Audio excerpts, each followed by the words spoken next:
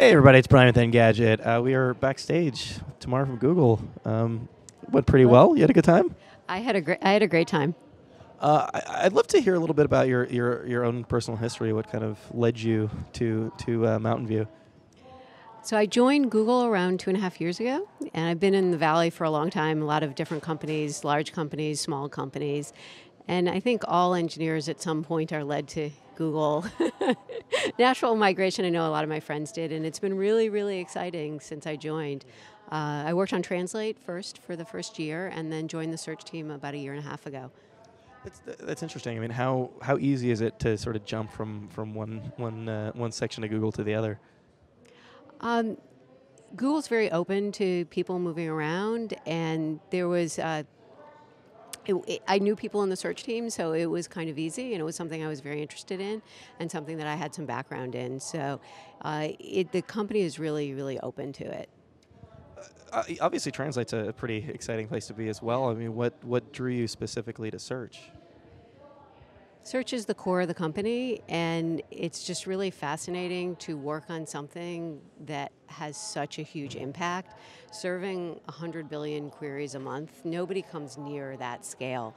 The complexity of technology that you need in order to serve that, and also, as I was talking about earlier, we're just in the beginning. There's so much more we can do. It's a very, very exciting time in the search team, so I really look forward to all the new things that we can do. So all of these things combined really make it exciting to work in the search team. Yeah, obviously, Google was built around search. I mean, that's why the company started. But it's still kind of the big thing there. It's still the backbone of the company, you'd say. There are a lot of backbones to the company. It's still a very, very important part of the company, and there are a lot of exciting things that we're planning on doing. One of the things that really struck me when you were out there showing the slides was, you showed something from 1998, and Yeah. Aside from the logo, not all that much aesthetically has changed. How important is it to maintain a consistent aesthetic across search? So a lot of things have actually changed if you look at the details. It's hard to see them from a 20,000-foot view, but the fact that we have images and videos and news into the corpuses, there's a lot more information in the snippets, features like autocomplete. There's a lot of things that have changed pretty significantly in it. What's important to us on the UI front is making sure that it's easy for users to find the information they need. And what's interesting, you ask of kind of how important is it to maintain status quo? Well, with these new devices, it's a new frontier. So it's a new challenge for us. How do we get the information in a smaller screen? So there's a lot of focus on the UI and on making sure that we keep that simplicity so people can get what they need very, very quickly. And maintaining consistency must be important too. If you're used to using Google on your desktop, you should be able to have a pretty similar experience on mobile. Right, we want to have a very consistent experience. We do a lot of usability testing, so anytime we have a new feature, we bring people into a usability lab to see how they do.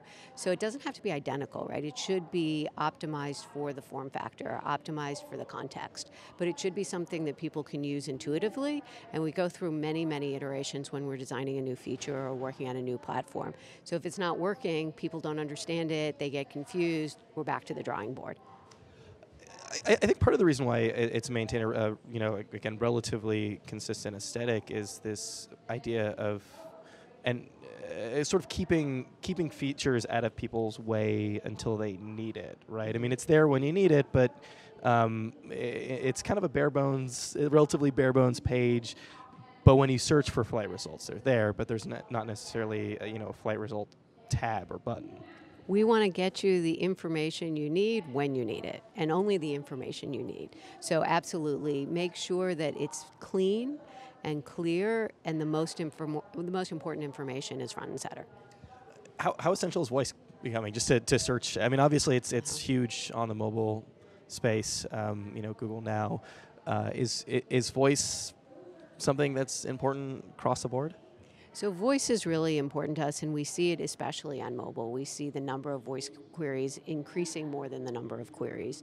And with that, the number of natural language queries is increasing as well. So it's really interesting to see how people use it. What you see is that the different form factor makes a big difference. On desktop, sure, voice is there, but it's so easy to type. But on mobile, it's just really, really hard to type. And you also see in places where other countries where it's harder to input, like they have input editors like in Japanese. So their voice is also very important. So any place where, no matter what the device is, where it's hard for a user to input text, then voice is very important. And with the advance of our technology, it makes it even more important, because a couple years ago, well, voice could have been important, but we didn't have the speech recognition. So it was so poor that it wouldn't be a good experience. But now look at the complex queries I did on stage. Those were hard. There's a lot of words that are difficult to understand, and it got every single one of them. So you've been there for, what, almost 3 years at Google, and how long have you been on the search team for? A year and a half. Year and a half. So I don't know how much you can speak to this, but I'm wondering if the idea of doing voice search is something that has been there all along as kind of an ideal way of searching without typing, or whether Google went through all these different input methods and ended up landing on search as the ideal method. Well, if you think about it, it's very natural, because how do you talk to people? It's through voice. How do you converse? It's through voice. So it's really a natural extension of what you would want a computer to do. And teams of researchers inside Google, outside Google, have been working on speech recognition for a very long time. So it's not a new revelation. You had mentioned towards the end of the talk, and I think you were actually almost soliciting feedback from people, what sort of, because obviously you can't speak about certain things that you guys are working on, but how actively does Google actually engage the community as far as getting feature ideas? As I said, we do a lot of testing with users, whether it's on new product ideas or whether it's how a feature is working. For me as a product manager, it's very exciting for me to hear what people want. So I always am seeking to find out, either through formal means or informal means. I get a lot of input from people even when I don't ask for it. But absolutely, it's so important that we understand our users, understand what they need, understand what problems they want to solve. We actually did a really interesting study recently. It was called a daily information needs study. Are you familiar with this? So what we did, and we do this regularly, is we took a couple hundred participants and we gave them an app on their Android phone, and it buzzed them 8 times a day and said, what did you want to know recently? Not what did you search for, but just what did you want to know? And then they would respond in that context wherever they were. And the results were fascinating. We got over 3,000 information needs. And with it comes things that Google does today, and a whole bunch that Google doesn't do today. So it was really fascinating for us, and we do these kind of studies regularly to find out what information needs are we servicing and what aren't we. I'm wondering about that, because you pointed out that specific phrasing. I'm wondering why those words and how those words are different from just asking people what they searched. Because we want to know what their information needs are, not what they conceive of today searching for. For example, somebody would say, I need to find my keys. That's not something, if you ask them, what did you search for, they would never say that. But if you ask them, what did they need to know recently, they'll say, well, I couldn't find my keys. I want to know where my keys are. So it's like, the idea being that they haven't searched for that because they know for a fact that that's maybe not something today's search engines are capable of. A lot of people don't realize what they can search for. So there's a lot of things that you can search for today.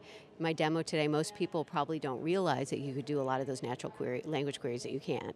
People don't realize that you can find tax forms on the internet. I'm always astounded by people who don't really understand everything that they can search for. So there's a lot that we do, in fact, service today, and we have answers for, and people don't realize it, and then there's a whole set of things that we don't do. So it's true all across the board in all these areas. It brings up an interesting point, and I'm wondering if, in a sense, if it's possible, this sort of minimalistic approach, it could potentially be doing not a disservice to Google or its users, but certainly bearing these potential features that could affect people's life. I mean, what's the discovery process? What's the search process for features in search? That's a really good question and something that we struggle with all the time, and we're always introducing new features. We're testing them out and seeing if people use them. So anytime we have a new feature, we put it someplace on the page, we always test it. Everything is driven by data. Are people clicking on it? Are they finding it? Are they using it? Try it in a lot of different places on the page. What works better? What works worse? If you've got a feature out there and nobody's using it, well, then we sometimes deprecate it. So it's a lot of trial and error. And you have to have this fine balance between making sure that the experience is still simple enough so you just don't distract the majority, but give the new features a chance. And then the other thing is mobile. You just have so much less space. So Google isn't so stubborn that they'll put something out there and pull it back in. I mean, so you're not afraid of kind of not publicly but relatively publicly trying and failing. Try putting something out there that doesn't necessarily work. We experiment all the time, and I think our users know that not everything they see is a full-fledged product. So we are constantly experimenting with new things, and that's part of moving forward. Yeah, I mean, it's nice when you can be in a point where people are expecting that, and people appreciate that Google is doing this experimentation. So when something doesn't necessarily succeed the way it was supposed to, it's clearly just kind of a part of Google's culture. Absolutely. Yeah, and certainly experimentation is a lot of experimentation is kind of going on around the Google offices at all times. Yes.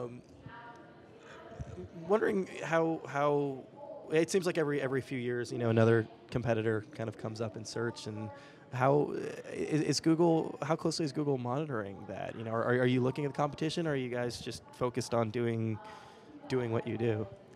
We're focused on meeting our user needs. What do people want? What do they need? Are we servicing them? That's really our primary focus, making sure that we can get users what they need. Thank you so much. Great, thank you. Thank you. We'll be back with, I suppose, more interviews.